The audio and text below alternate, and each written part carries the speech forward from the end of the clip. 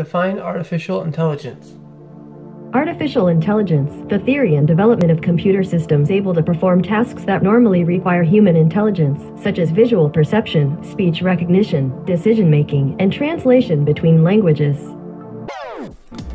Suppose we redefine artificial intelligence.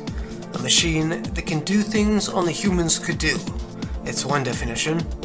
Another, we could define it as a projection of minds, right? A tool modeled from people. We use our brains to engineer new intelligence. We create the intelligence and it becomes an extension of who we are. We're entering into a new era of intelligence everywhere. The Internet of Things, smartphones, lights, thermostats, you get it. We cognitize the world and our experiences are shaped by a machine. AI systems can describe our interests better than we can ourselves. All we have to do is reach into our pockets. This empowers us to improve our lives and those around us. More automation creates room for more self-actualization. In a twisted state of duality, bad actors have new tools of suffering. Amazon selling you junk when you're most vulnerable. Human labor becoming obsolete. Your privacy being stripped away. Unsupervised networks created to attack you and your devices. Self-driving cars that need to decide who lives and who dies. As you can see, the intelligence era is powered by information. We flood the internet with our personal data. In return, we get great AI-powered services. This raises a lot of ethical concerns, though. This is a really complex subject. Ideally, my perfect machine learning course would begin with the ethical discussion, trying to pinpoint the best scenario for ethics in machine learning. It's insanely difficult because it's a cutting-edge science.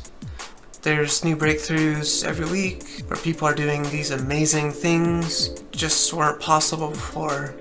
These new breakthroughs are allowing people to do things at an increased speed or have more access to information, maybe giving people with disabilities new ways to interact with computers. So many great things are possible with machine learning, but it's a double-edged sword, and for every great thing that we can do, there's also another terrible thing that could cause a lot of suffering. So I've got a couple questions. I want to just kind of free flow, talk about them, hopefully come up with some sort of generalized notion of the best ways to create new intelligent systems. So the first question is, when is it alright to collect data, and when is it not okay to collect data? So I have this kind of generalized concept of public spaces being more acceptable areas to collect data. Of course, people are entitled to their privacy, and it's important to always offer opt-out possibilities for people. People may choose, even if they are in a public space, that they don't want their picture as part of this algorithm. That said, in the US we have a lot of cameras on stoplights. It's unclear how this data is used. Maybe it's used to optimize traffic flow. Maybe it's used for facial recognition. It's unclear exactly how it's used, which is a little unsettling. A certain level of transparency would be helpful in this case. At the same time, we need to be considerate of people's expectations and not try to collect data in a way that we know will make people uncomfortable. Because there's a lot of damage that can happen as kind of a trust in society.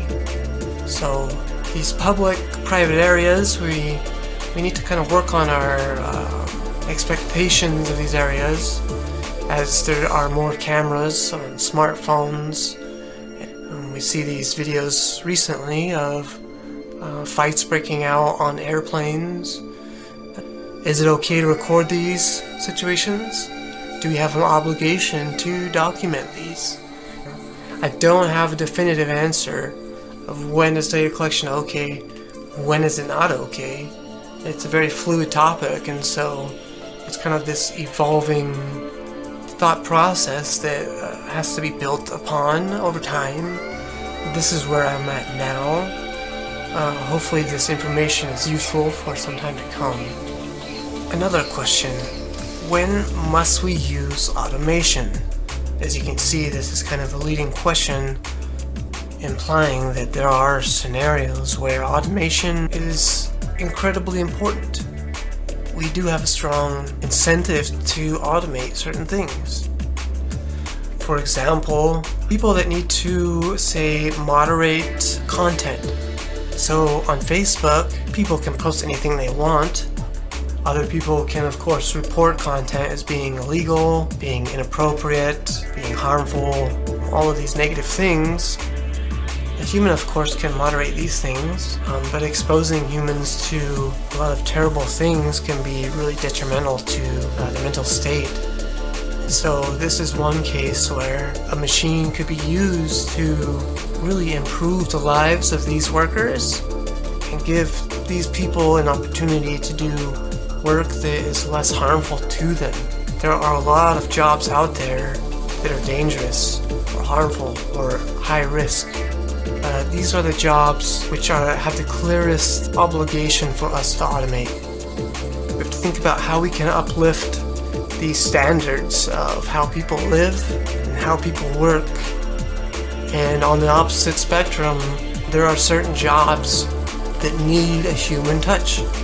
For example, we've seen social networks recently start pushing more moderation of low quality posts, fake news, I'm doing air quotes. So we've seen this problem of false information spreading quicker than true information.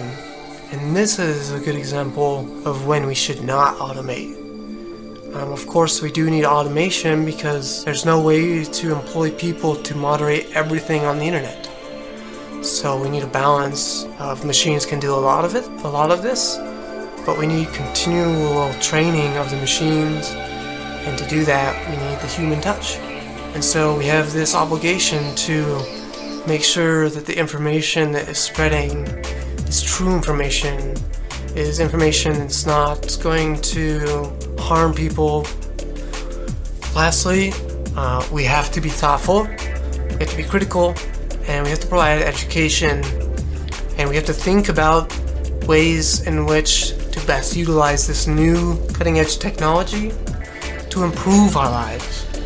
And we have to think about ways to combat people that are using the same technology to cause suffering. Right, so I feel this need to share this, and so there's like the strong connection between what we're talking about in the video and why I make these videos. Thank you. We got a bunch of new subscribers, so welcome the new subscribers. Of course, if you want to support this type of video, you can visit my website in the link in the description, or there will be an annotation at the end of the video. Thank you so much for watching.